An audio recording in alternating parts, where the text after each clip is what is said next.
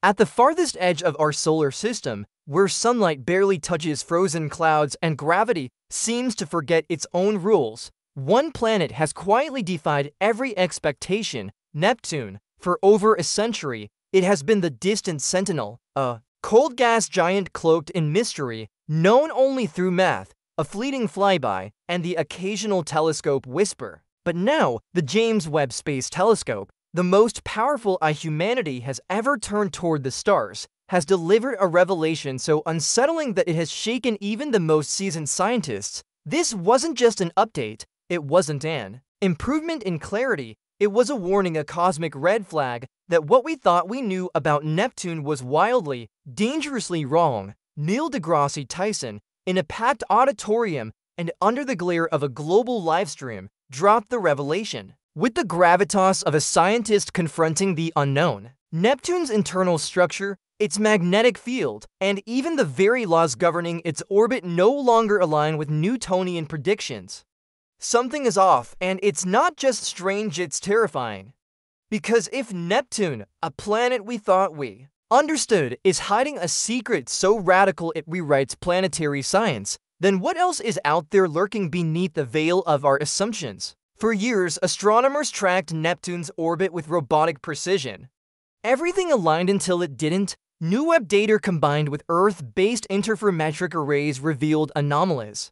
Neptune's trajectory began to show subtle deviations from Newton's laws. Its path through space, once predictable, now whispered of a deeper, invisible influence. At first, they blamed the instruments. Then they blamed the software, but the truth was far more chilling. Neptune was moving in ways that defied gravitational logic, as if it were responding to an unseen force, or worse, harboring one within, and this was only the beginning. When Neil deGrasse Tyson took the stage to explain what the James Webb had uncovered, the room fell into a silence not of awe, but of alarm. Because beneath Neptune's familiar blue swirl lies an internal structure like any other planet we've ever studied, layers that don't obey the laws of density or pressure, thermal zones that generate heat without any solar input. In short, Neptune behaves like a machine with a broken blueprint, or one running on a set of physics we haven't discovered yet. Neptune's magnetic field has always been odd-tilted, lopsided, and misaligned from the planetary core, but now, it's shifting not in geological time, but in human time. Sections of the field appear to fragment and reassemble in dynamic cycles. The James Webb and supporting observatories picked up pulses, magnetic waves, surging and collapsing with patterns that eerily mirror biological rhythms. These aren't just magnetic glitches, they evolve, they pulse, they react. Some scientists have quietly begun to suggest that Neptune's magnetic field might not be generated by a typical metallic or conductive fluid core at all. Instead, the data points to exotic superionic ices, a state of matter where water behaves as both a solid and a liquid, conducting electricity like molten metal, but structured like a crystalline mesh. These materials, under Neptune's crushing pressure, might flow in chaotic belts, driving internal storms, turbulence, and a magnetic map that redraws itself in real time. But even this theory doesn't explain why the field reacts to solar events before they happen. Unless Neptune isn't just reacting, it's predicting. Here's where things spiral into the truly unexplainable. Neptune is cold. It should be cold. It's 30 times farther from the sun than Earth. But James Webb's thermal imaging found something impossible. Deep within the atmosphere, hidden beneath clouds of methane and ammonia, lie warm patches, pockets of heat, localized, persistent, and growing. There are no large moons causing tidal heating, no solar radiation penetrating that deep, no geological activity that we know of, and yet Neptune is burning from the inside out. Some theorists now believe that Neptune may host internal thermal pulses, rogue waves of energy migrating through its structure, perhaps even initiating its hurricane-like storms, but what causes them remains a mystery. One hypothesis, barely whispered among astrophysicists, is that these pulses are the result of phase transitions in the superionic material matter flipping between states, releasing bursts of energy. If true, then Neptune isn't just reacting. To physics, it's generating its own rules.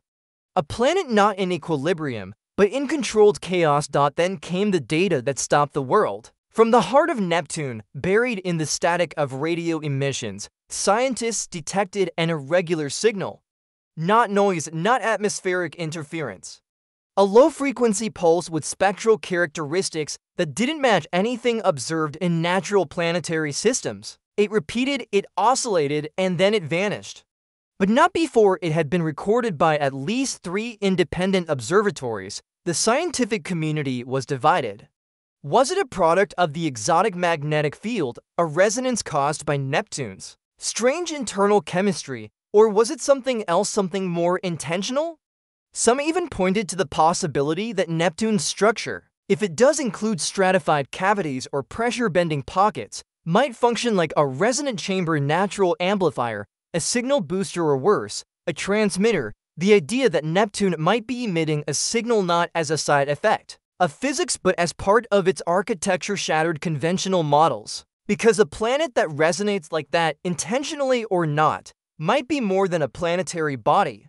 It might be a mechanism. Neptune has always been home to one of the most violent storms in the solar system, the Great Dark Spot, a vortex the size of Earth. But now, James Webb's near-infrared imaging revealed something no one expected. The storm isn't just persistent, it's growing smarter. It adapts. It shifts direction in response to solar wind patterns days before they arrive. Its temperature fluctuates in harmonics, and its outer bands appear to exchange mass with nearby clouds at frequencies that resemble biological respiration. One model even showed that the storm's core aligns momentarily with the shifting magnetic field as if it were coordinated. As if this wasn't weather anymore, but behavior. If Earth's hurricanes behaved like this, meteorologists would consider it sentient. So the question arises, what happens when a storm is no longer just weather, but a function of something deeper?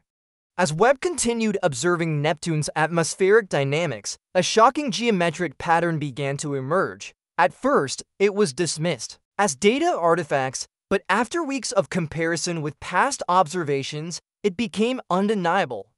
The distribution of Neptune's thermal pulses, the rotational timing of its magnetic anomalies, and the orbital paths of its inner rings all aligned with what mathematicians call a quasi-toroidal symmetry. This isn't common. It's not random. It's the kind of structure found in engineered systems, particle accelerators, energy containment fields, even some theories of propulsion.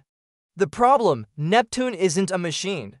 Or at least it's not supposed to be. And yet, the more the data is analyzed, the more this pattern emerges, hinting that Neptune may be hiding an internal architecture, one that interacts with gravitational forces in ways that allow it to regulate its own orbit, its own chaos, and that begs a disturbing possibility. Was Neptune shaped by nature, or shaped by something else? Amid the chaos of magnetic storms and thermal anomalies, James Webb detected a small fluctuation in Neptune's narrow ring system.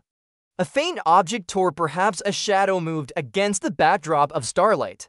It was invisible in the optical range, but Webb's infrared sensors caught it. It wasn't a moon, it wasn't an asteroid. It was too symmetrical, too smooth, and most importantly, it was stationary. Nothing in the ring system should remain still. Everything orbits, everything drifts. But this anomaly didn't. It sat there, motionless, as if observing. Several passes confirmed its presence. Then, within a week, it disappeared. Not moved, vanished. Not into the planet, not into space. Simply gone. Speculation ran wild. Was it a cloaked satellite? A remnant of something artificial? A dormant probe hidden in plain sight for eons? Or was it part of Neptune itself, a component, a sensor, a node? One thing became clear: Neptune isn't alone.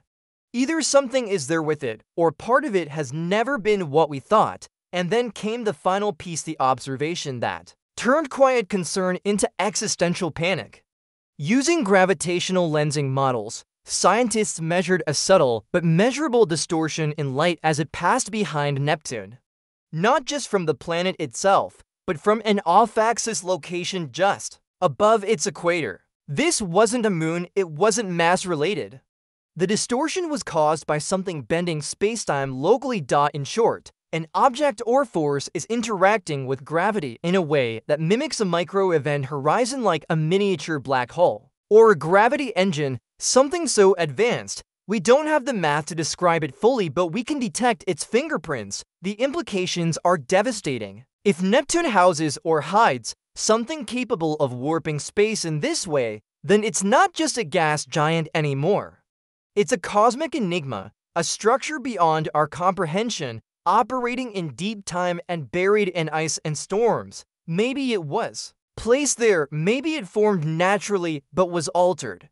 Either way, we were never supposed to find it.